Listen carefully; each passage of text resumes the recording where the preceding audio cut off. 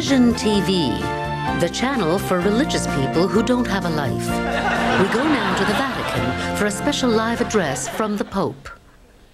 It's me, the big guy. Happy, happy, happy. The year 2000 will begin the third millennium of our faith. Let us mark it by atoning for our past transgressions, by expressing profound regret for errors that were made over the past 2,000 years of church history. And let's face it, some of those former popes were a few numbers short of a full bingo card. Now let us look at some of our past errors.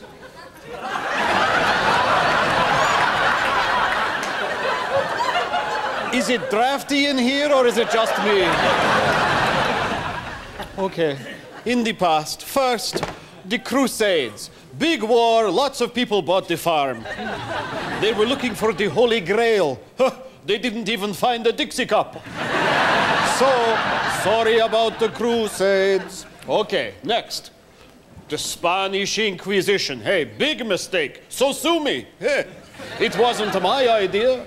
This Inquisition was a relentless pursuit and persecution of innocent people. Sort of the GST of the Middle Ages. But it was wrong, so sorry. Okay, next apology. Burning witches. Not a smart way to get on the good side of women. Okie dokie. Next error. Uh-oh. Newfoundland priests. Everyone makes mistakes. Next, I publicly admit our error on birth control. Not in my lifetime. Let's face the facts. The more times you do the unprotected nasty thing, the more little Catholics we get. So, party on, dude.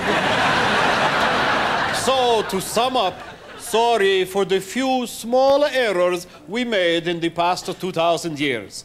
I promise we'll look a lot better in another 2,000 years. Maybe by then we'll even accept women priests. But don't bet on it.